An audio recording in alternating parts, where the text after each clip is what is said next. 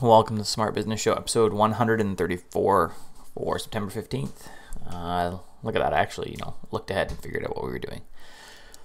Today we're gonna start with a quote from a book called Multipliers. And the quote is, "When the rescuer intervenes, he can create a vexing and all too pervasive performance disconnect by depriving people of the feedback that comes from the natural consequences of mistakes. While the manager sees failure and a gap they have to step in and close, employees often see success." So this is, book Multipliers is about how to be an awesome leader, I guess, how to have an awesome team below you. And this quote specifically is talking about like when an employee doesn't perform well and you like jump in as a manager and save the day. And the employee is like, "Sweet, we got it." And the manager's like, "No, but I had to step in. That's not my job."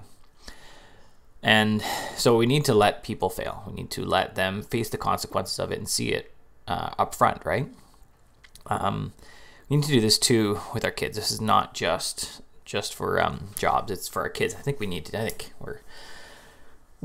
North Americans, Canadians, Americans, whatever, are like extra not good at this. I think that we way too often jump in and rescue our kids, and we don't want to make sure that they don't get maimed. But having some failure is good for them. Having some failure is awesome for resilience. It's and that's what we want: resilience, grit, long term, where they really, can self-soothe. They can take care of themselves, and they don't need us to do that all the time.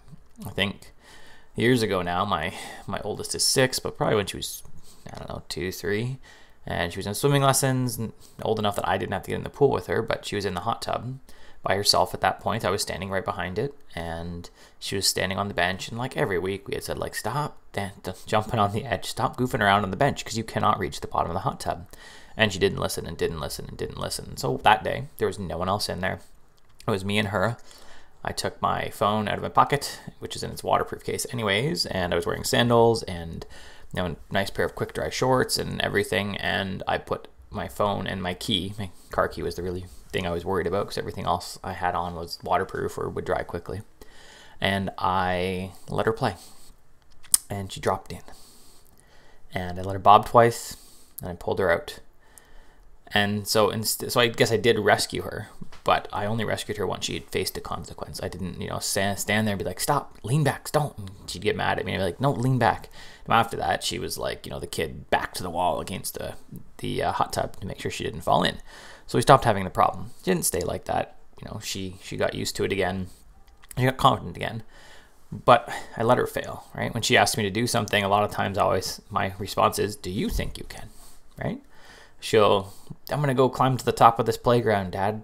Can I do it?" I'm like, "If you think you can, go for it."